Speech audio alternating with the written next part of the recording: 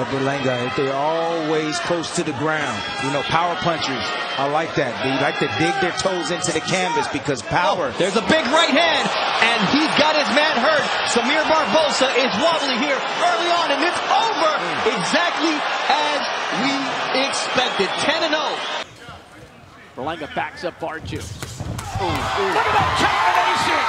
Right there. Three-punch combination. Down goes Barju. Will he beat the count?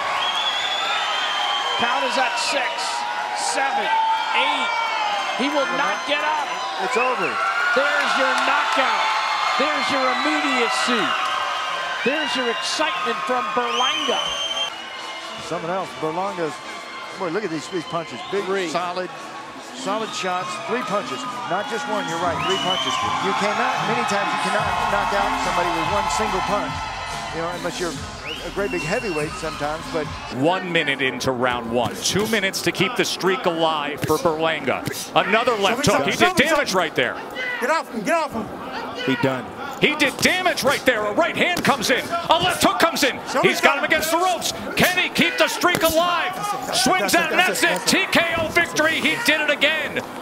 Look at the face of Bellows in just over a minute against the heavy hands of the knockout artist, Edgar Berlanga. He thought a shot was coming, it didn't. Just missed that shot, he landed a right hand. Did you see the blood come out on impact? Just on that overhand right.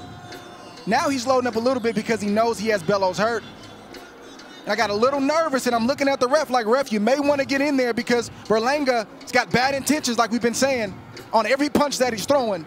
And he's got the kind of power that can really, really hurt an opponent, especially an overmatched opponent like Bellows. Tim, here's the thing when we talk about heavy hands. Even the glancing blows, even the blows that aren't flush are doing damage. Did you see the blood on impact from the right hand? Did you see the look in the eyes of Bellows on the left hook? Anything that touches from the heavy hands of Berlanga, he told us yesterday, there is no doubt I'm not getting stopped. Thudding right hands, 3 straight right hands, doing damage, and he puts them down. Unbelievable. Berlanga does damage just like that. Berlanga stalking with that sweeping right hand. Now being patient for a moment.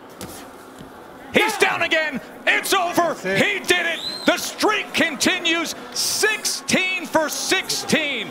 We got a star in Vegas blossoming in the sport, and his name is Edgar Berlanga. Get this kind of reaction from this guy. You see him trying to knock the left hand of Ulysses down, and it doesn't seem like much. Right. But that speaks to the power of Berlanga, because if he grazes you just like that on top of the head, guys don't want anymore. They think they do until they get hit. Let's see if Berlanga can get rid of him. Oh, what a big shot. He's damaged against the ropes. Here comes the chosen one as Nicholson, the veteran, tries to just hang on for dear life. They're trying to pop that jab out there, but really no defense for any of these strong shots from Edgar Berlanga. He is hurt once again with a big shot. He's trying to move around for his life right now as Berlanga continues. Great left hand to the body and drops Nunes again. That's it. Number 13, 13 fights, 13 wins, and 13 first round knockouts. Here's the second knockdown that the referee called, you know, a shot to the back of the head. That looked like a left hand to the body to me. Man, that was a killer left hand. This is actually the end of the fight. That was the left hook right before with the right hand that put him down. That was it.